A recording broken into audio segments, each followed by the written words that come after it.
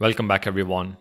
In this video, let's take a look at the third sorting algorithm, which is quicksort. The problem statement remains the same. Given an array of integers, sort the array. Sorting can either be ascending or descending. For example, if we have an array of 5 integers, -6, 20, 8, -2, and 4, passing the array into a quicksort function should return the same array in ascending order. Let's first understand the idea behind quicksort. You begin by identifying the pivot element in the array. Now, how do you decide what is the pivot element?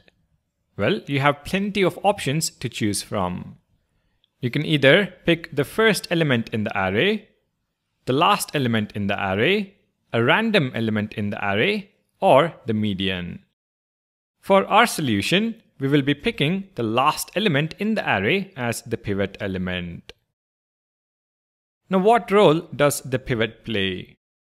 Well, you traverse the array from the first element to the last but one element, and you put everything that's smaller than the pivot element into a left array, and everything that's greater than the pivot element into a right array.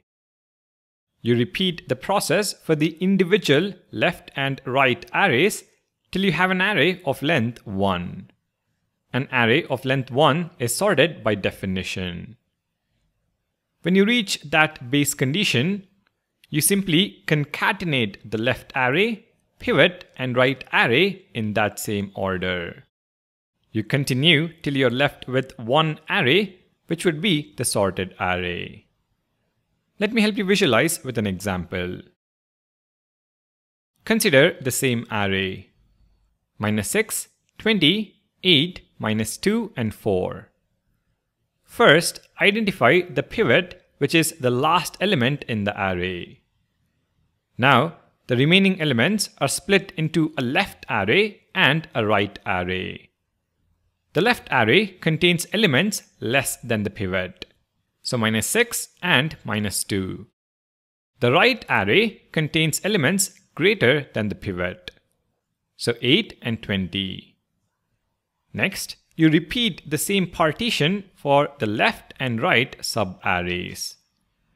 For the left array, pivot is the last element, which is -2. The left array will contain smaller elements, which is -6. The right array will be empty as no elements are larger than the pivot. Similarly, on the right sub-array, the pivot is the last element 20. The left array will now contain 8 as it is smaller than 20, and the right array will be empty. Now, if the arrays contain only one element, we have reached the base condition. You now start concatenating the arrays at each level. -6, -2, and empty array will produce -6, -2. Similarly, 8 and 20 and empty array will produce 8, 20.